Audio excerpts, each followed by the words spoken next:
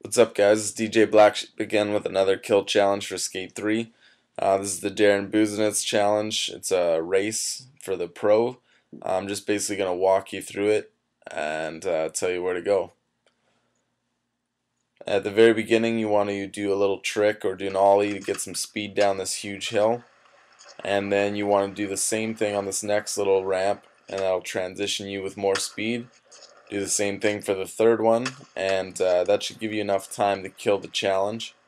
Now on this one you want to do an ollie early because there's a rail, and then you land on the transition, give you some more speed, and head directly to the right. Then you've got a couple little ramps that you can get some more speed on. Like I said, you really don't need it, but it's always good to have to beat them and to get the time under the kill time. In this one, just do a little ollie, transition, and watch out for the people. Little obstacles that they put in the way get kind of annoying. There's a few poles and things like that. In this section, you just want to pump up and pump down. Get a little extra speed. You can grind that box if you really want to. On this corner, there's a ramp, and you turn. And then the right turn, there's stairs, then a little kind of partition, and then a ramp. So you want to head to the left and go up the ramp. Then there's a down ramp and a big like 15 set.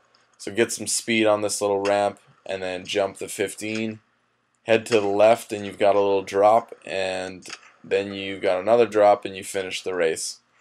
Beat it for the time that it says to kill it. Win the challenge.